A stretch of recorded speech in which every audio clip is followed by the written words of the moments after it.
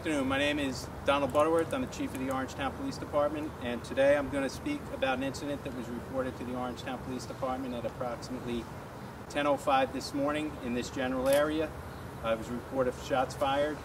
When the officers arrived at the scene, we located an individual that was in a medical condition that appeared to have gunshot wounds.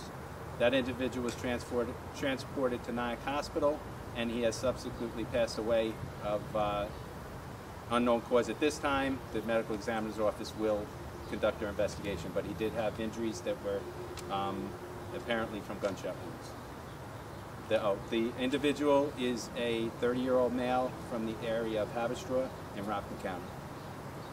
And I also have with me, just so you're aware, District Attorney Walsh and the Mayor of Nyack, Hammond. Any suspects?